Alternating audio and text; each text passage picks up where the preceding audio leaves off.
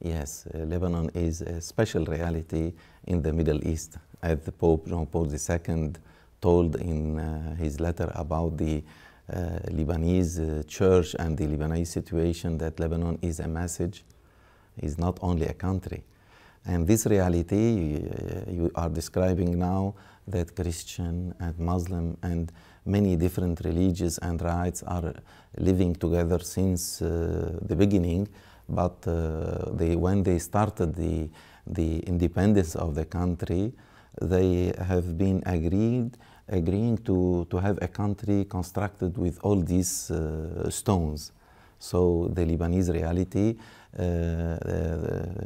gives place to everyone, to every gift to construct the country. In Lebanon, this reality is still strong until now, and it can give to Lebanese Muslim people and Lebanese Christian people some identity different than the others. When we see now there are many wars, many persecution, many aggressions that you cannot see easily in Lebanon.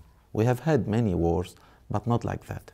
I have to consider with you now that Lebanon is 10,000 kilometers square only. It's very small. It's like a city in other countries.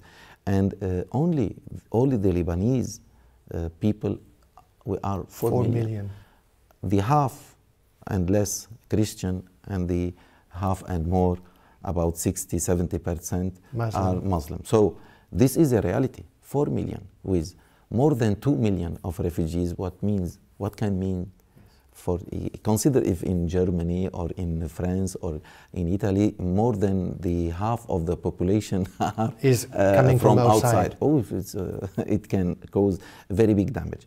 Despite this situation, Lebanese people is very, very gentle. We accepted them with a big love, and always with some difficulties here and there, but really they are in Lebanon.